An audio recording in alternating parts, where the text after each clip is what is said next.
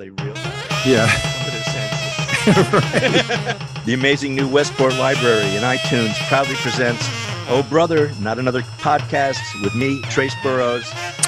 And me, Miggs Burroughs. And this, if we pull this off, this is a really special, I don't want to overuse the word, but this really is a special episode. We are going to be interviewing 007 himself, Daniel Craig, the actor, the real actor. This is not an impersonator. This is not a faker. This is not a friend of ours posing. This is Daniel Craig. You're going to say, well, how did you pull that off? Well, it's a long kind of connection, but at Carnegie Institute of Technology Drama Department, it's now Carnegie Mellon, I was friends with and dated ever so briefly Paula Kaufman, who later became Paula Wagner because she married scene designer Robin Wagner, and I was studying scene design, but I guess I wasn't good enough. So she married Robin Wagner. She's Paula Wagner, became Tom Cruise. She became the biggest female agent, or probably the biggest agent in Hollywood, and ended up being production partners with Tom Cruise and produced 3 of his Mission Impossible movies. Anyway, I kind of leaned on her, digitally. I kind of That's gross. Yeah, that's gross. I contacted her, emailed her, and asked a big favor. And anyway, she put us in touch with him, and we're just waiting, actually, for him to log in. I mean, this could be a big bust, but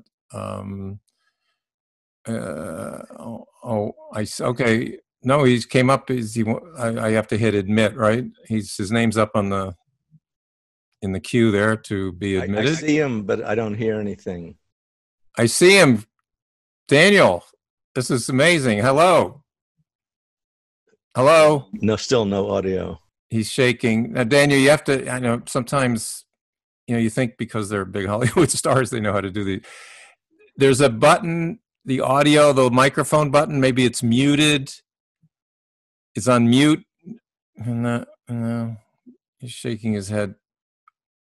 Well, why don't we, Trace, why don't you ask can you hear us? He's shaking his head, yes. Okay, he can hear us. Why don't you, we'll ask a question, and if you write the answer on a piece of paper, and then that's a good idea. Just repeat it here. Yeah, until your audio until you get your audio back. So keep trying, but he's good with that. Yeah, we don't want you to go away. This is too good. So, Miggs, you have a question? Yeah. We want to tell how honored we are to have him on our show. Yeah, extremely honored. I mean, what just look him up on IMDb, International Movie Database. Yeah, incredible resume. Anyway, I'm wondering, I think you've been quoted as saying that that you were never going to do, that after Goldfinger, you were never going to do another Bond movie. Is that true?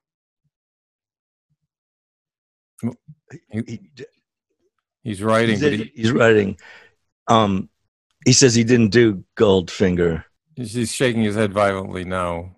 Yeah. No, that wasn't you. Okay. The other guy. Sorry. The other 8 guys. Maybe it was Dr. No. Is that the one? Because you were. You said no to Dr. No after He's No. Way up the you're talking. You have to go in about 23 films. Oh, really? To get to Craig. I'm sorry. I'm not.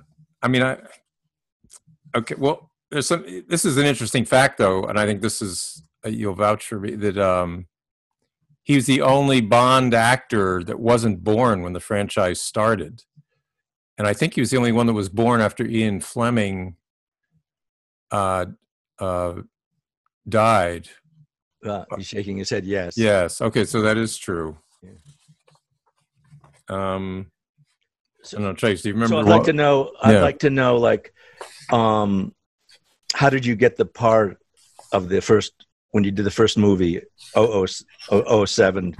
How did you get that? Did you have to audition? He's writing a note. It says, I always wanted to be an actor. I had the arrogance to believe I couldn't be anything else. competition is so important even when you're an artist. And if you deny that there's competition, then you're a liar. That's what gives you your ambition. Wow. What? He's still writing. Oh. He's adding another note. When I first heard I got the role, I was buying dishwashing tablets in Whole Foods. I promptly dropped them and went and bought a bottle of vodka to celebrate.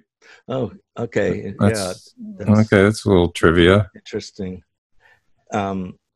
So what I also read about you is that you didn't want to do the Bond part in the beginning, and they had to kind of coax you into it. I mean, why would you not want to do James Bond? I mean, it seems like a dream job for any male actor.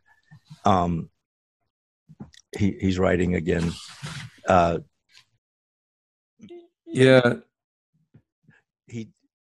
He's thought that he could never live up to what Sean Connery and Pierce Brosnan did. So, he didn't want to be compared to them. So he's saying, so that's why he didn't want to do it. But then later on, he realized the money was so good or something. I think I see big dollar signs on that piece of paper. Yeah. Yeah. Well, if you don't mind, what kind of dollars are we talking about? He says, none of your business. Oh. But in the 7 figures. Oh, 7 figures. What is that? That's $100,000? That's really? That's $1 million. That's like $1 million. More. Oh. Could be up to 9 million, 7 figures. Oh, right. 100,000, 6 figures. Oh, okay. So, now it says here that your father, this is true, this is in your sheet, your father went to same school as John Lennon in Liverpool. Oh. So did you have a Liverpoolian accent? Yeah, what's your mine, like you live there. Yeah, can you? John, did you know George? Yeah, was your father asked to be in the Beatles by any chance? Was he? Did you know Hard Day's Night? Yeah. Now that should have been a Bond name of a Bond movie. That's right. Exactly. Really. Hard Day's Night. I'm like, geez, you're really. Where was Ian Fleming? Good work, Miggs. He was out to lunch when he wrote that one. He's not laughing, but so how about it says here also you refused to dye your hair black. They wanted you to dye your hair black, and why? They're offering you millions of dollars. You wouldn't do that? I mean, how hard is that? He's saying, he's right. He just said, my skin is so pale that it'd be too stark with the black hair. It didn't make me look. It looked like it was a dye. He's saying dye job. He's writing in capital letters. Did they offer to fix your teeth?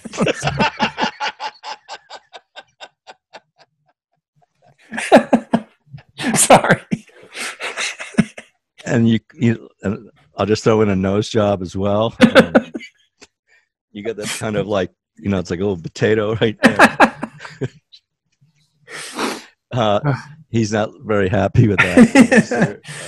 He's not answering. He looks like, okay, we're just joking around here. American humor,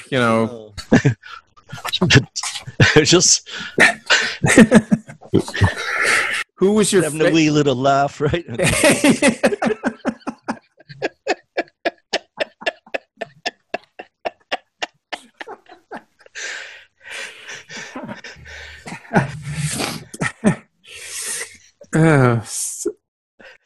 So,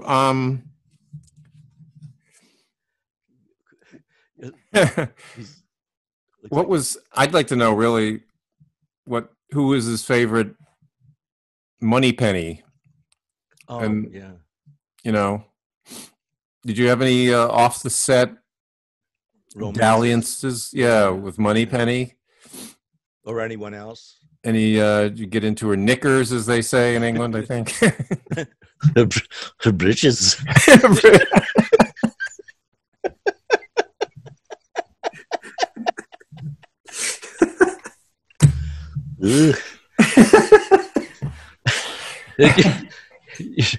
Did you put your wee little wee? No, I'm sorry.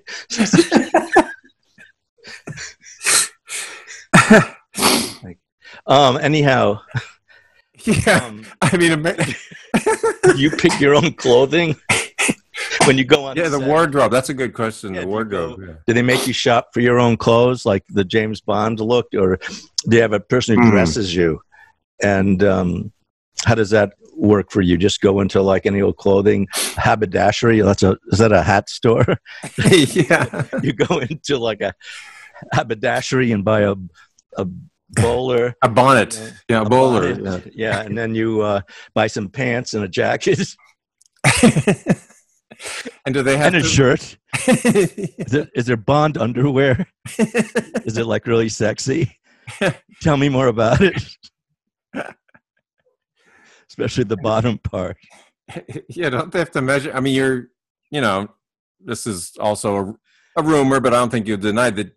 Bond was well endowed and. You're a little more than a 007. Is that true? I mean, when they measure you, don't your pants have to kind of? He's agreeing with us. Yeah, he's okay. What if you had your choice? What Bond would you be? He's scribbling. Me? I would be number 11. A double. You're asking him. Oh yeah.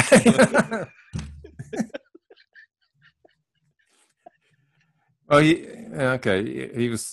He's 009. Okay, that's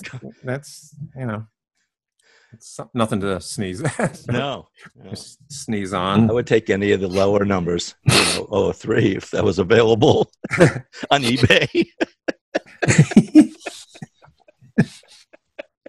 Used.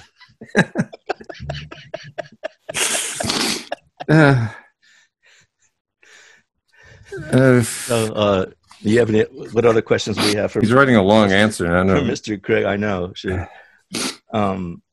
Do you want to unmute and talk while he's writing that answer? It's quite long. We didn't ask him a question, so maybe he's making a statement. Yeah. There's a mute. Yeah, I don't know. Yeah, well, I wasn't. I mean, honestly, when he came on, I mean, he's muted, right? I mean, he can't hear us. Yeah. I mean, he was announced as the Bond thing. I mean, that was such a big. I realize it's made money, but it's just him, Yeah, this blonde kind of rough-looking guy. Yeah, and kind of he didn't have the style. I don't know. He's just he looks like he'd come to your house to do some pipe fixing. Yeah. His eyes look really watery. They look like they're floating on the top of in his eye sockets. I wonder if he drinks like like some actors do. Maybe the stress of having to live up to that, to the Bond and all the fans that come up to him. Maybe he's always drunk. I know Dana Andrews was when he did movies. Who? Dana Andrews. Dana Andrews. Yeah. A few people out there probably know. There's a reference. Yeah. Okay, he's holding up. Everybody moans. His handwriting, it's like scribbling of a crazy man. Is that on? Sorry. Miggs, did you on mute? Sorry. Oh, God. I was talking about Miggs's handwriting. Yeah. So he's saying everybody, you can barely make this out. Everybody always moans, where's Bond gone? Where's all the jokes? Well, give us time. I always had a master plan in the back of my head that with the third movie, if I ever got there, it would be time to take the gloves off and bring the gags back in. Gags? Gags. I mean, what do you think you're like? Who's the guy who did 33 and a half? Or Mr. Bean? I mean, is he? Yeah, Mr. Bean. You're trying to compete with Mr. Bean? I don't know. Yeah, that's not really what it's all about. Or Benny Hill, who died alone in his apartment. Yeah, you're gonna check. Oh, did he really? Yeah. Yeah, I can't see the Bond film opening with that gun barrel and then. Yeah. women running around in fast motion, and Benny Hill slapping their butts, it's like Bond chasing them with a, feather duster. Yeah. Come back. You're dusty. So what few people don't realize, Mr. Craig, that at one point you were a mime. I mean, people can Google this if they want. Google image Daniel Craig as mime, and you'll see a picture of Daniel Craig, you believe it or not, as a mime. That's true. Yeah. I did. When you told me, I really didn't believe it, and I Googled it. He's a complete whiteface. Maybe he could do, that's a great leading, because we did interview a mime, and I'm sure he didn't hear it, but is there anything he'd like to act out? As a mime? Yeah. Yeah. You want to yeah. strut your mime stuff for us. Yeah. He's okay. He's put down the paper. He's doing something. He's putting his. You understand what he's doing? Well, he's making his hands like a gun. He's putting his own gun to his head. He wants to kill himself. Wants to kill himself, okay. And his career is over. Is that like a comment on our show, or what? Yeah, is that like your career is ended here? Now he's like doing the hangman's noose business. Yeah. Yeah. Okay.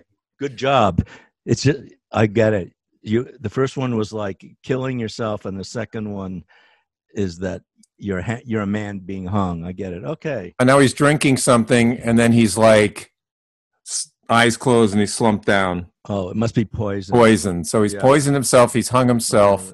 He shot himself. Okay.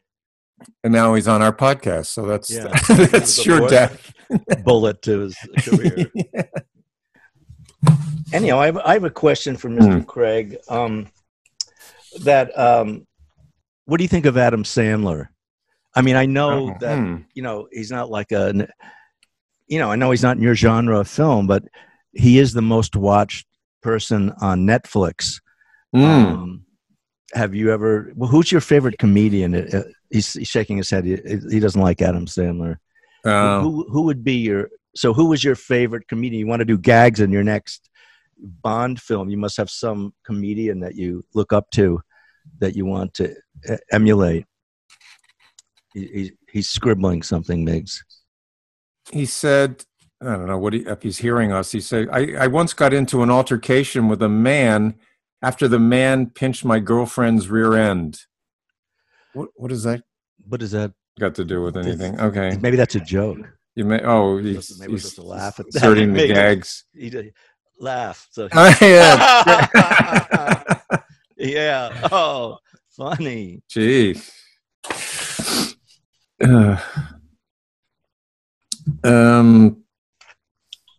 So he was married a couple of times. Now he's married to actress Rachel Weisz or Weitz. Yeah, they got divorced. Oh, really? Yeah. Oh, I thought so. I thought that's what I saw. You put him on mute again. Okay. I saw him in that movie Knives Out. Yeah. He played a detective or with a fake Southern accent. Horrible Southern accent. He was trying to do the old cliche of like the Southern guy with the suspenders, like, the wise detective who sees the clues behind every little thing, and so he's doing such a hacked, such a hack job. They should have let him just be British, Yeah, you wonder if at that point in their career that everyone's afraid to say no. I mean, he's earned the movie companies billions of dollars, and it's like whatever he wants to do, and he's trying to break out and do. But yeah, it was really always coming back. You know what? We forgot to mention how much we loved your performance in Knives Out. Yes, it was awesome. How long did it take you to? Did you have to go to a dialect coach? Yeah, because it was like so spot on. You really nailed it, man. Yeah, that was quite a. What do they? Not a. A change. It was typecasting. When you right. They went against type, and he's saying went against type. He didn't go to a dialect coach. He listed a note. He just put up. Oh. Whatever. It was incredible. Yeah, you're just a natural. I can't say enough. Yeah, we said, you have said enough.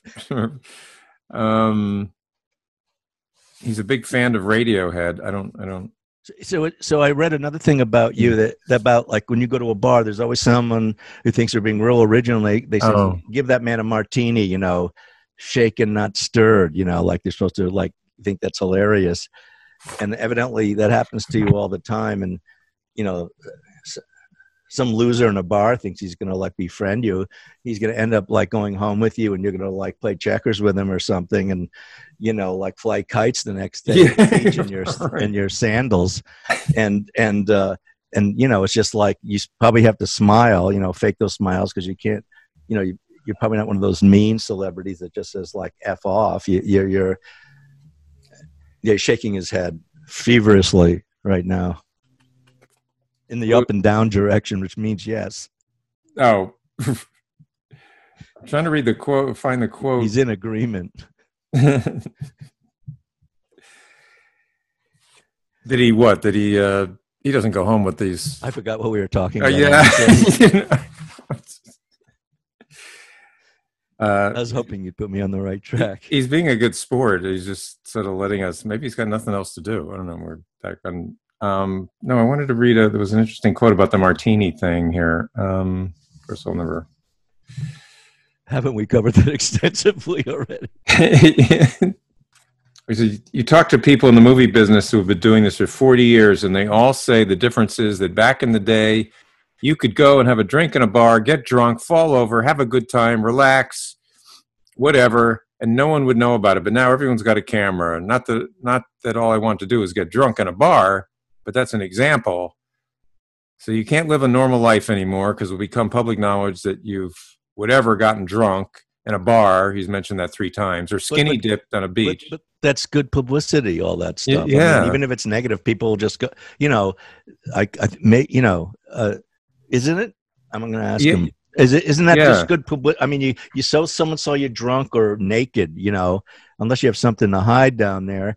Why do you care what people see? It's just like more talk about you and your name, and you're creating a whole like mythology around yourself.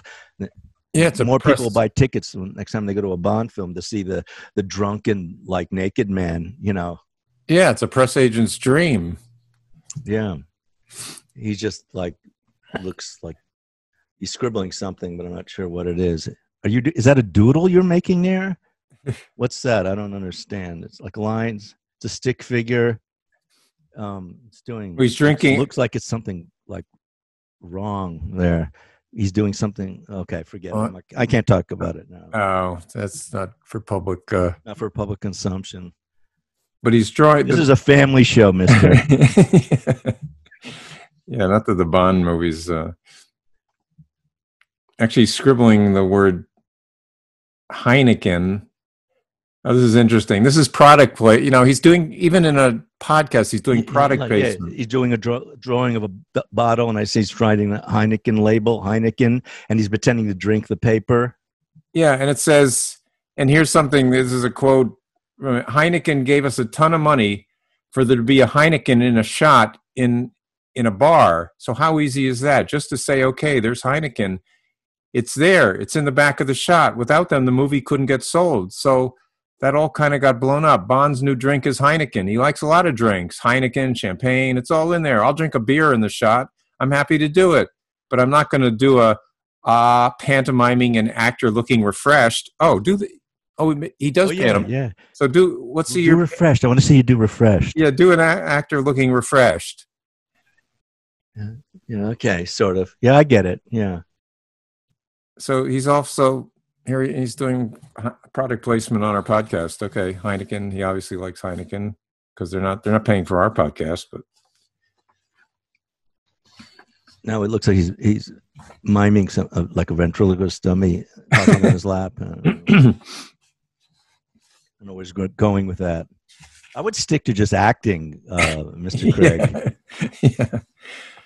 Yeah, that's the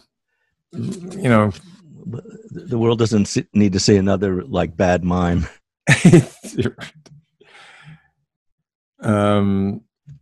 Well, he's been in other movies. Well, we mentioned that he didn't. He was in a bunch of TV shows, a bunch of British. Yeah. The black. We just talked about Knives Up, but he was on a bunch of TV shows. He did Raiders of the Lost Ark series. He played a part in there. Oh, really? Yeah, on like one of the. Oh, yeah. They said he has an what do you call it? Uncredited part in a star in one of the Star Trek. He also played a part in the movie Road to Perdition with Tom Hanks and Paul Newman. Oh. Yeah, and he played a mobster, Connor Rooney. So, Mr. Craig, did you get to meet Tom Hanks? What was he like working with Tom Hanks? Is he nice, like everyone says he is? Is he really a nice guy? Was he a nice guy? Did you like to hang out with you? Did you talk with him? Was he like really friendly, really like low key, soft spoken? Was he like the kind of guy you just want to have like a beer with? I guess a Heineken in your case. What's he writing? Son of a bitch. What? Shut your pie hole. He's called. I think he said Hanks is a son of a bitch. Oh, geez. That's the first time I've heard that. Yeah, that's not the common perception. He must have gotten into some sort of Hollywood squabble. Well, he's supposedly getting his next movie. Well, because of the pandemic, it hasn't come out yet, or maybe it's not finished. But $25 million for his next movie. Wow.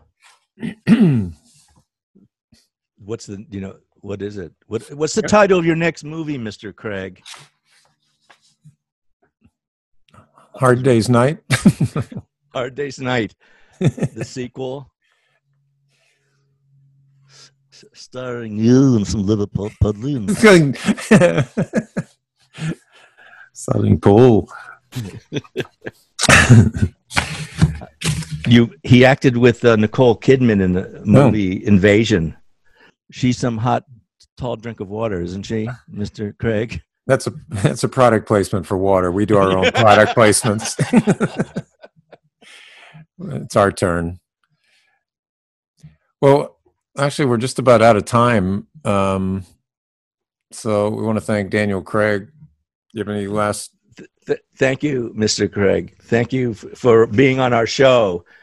It was and thanks for not we were really looking forward to it. Both of us were. Yeah, and thanks for not writing in a Southern accent. But no, it's a great pleasure, and you're a big star, and you've let us know it. So bye. Okay. He's waving. I can see he's waving. He has really short, stubby fingers. Yeah. Okay. He's gone. He just signed off. We have like a minute to. We want to chit chat about him, but my God, gee, get through that. What a bore. Gee, I mean, he stayed on. I was surprised he stayed on. He must be really lonely. He's probably preoccupied with how he's going to spend all that money he makes. Yeah, but how?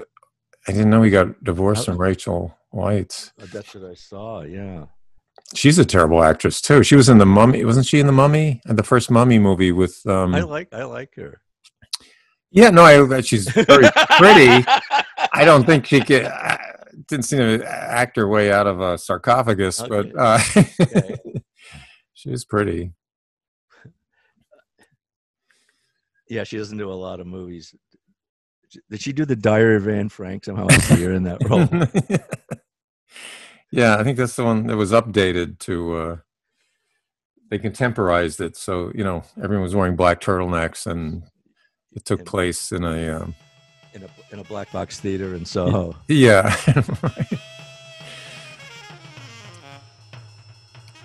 All right. Well, we'll say I'm going to stop the sign off on the podcast. Thank you all for listening.